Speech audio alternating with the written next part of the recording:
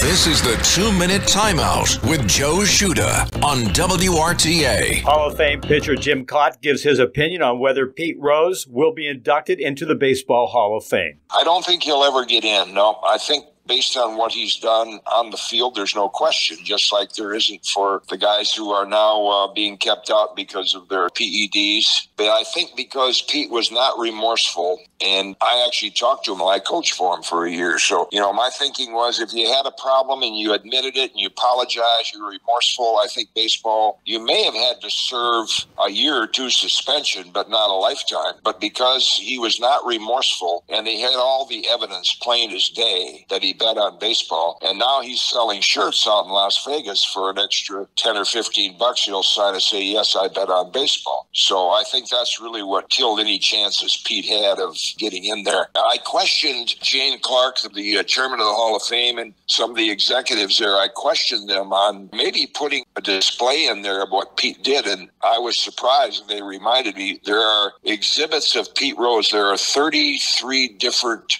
exhibits of Pete Rose in the Hall of Fame. What are your feelings about how baseball, really all professional sports, have jumped into bed with gambling? Oh, I don't like it. It's only going to invite problems. But, as we see with everything, whether it's promoting the home run derby, even though they don't want more, home runs, they want more of a normal game. If the money's involved, they're going to go the way of the money. And that's what they've done with gambling. That's your 2-Minute Timeout. I'm Joe Shuda.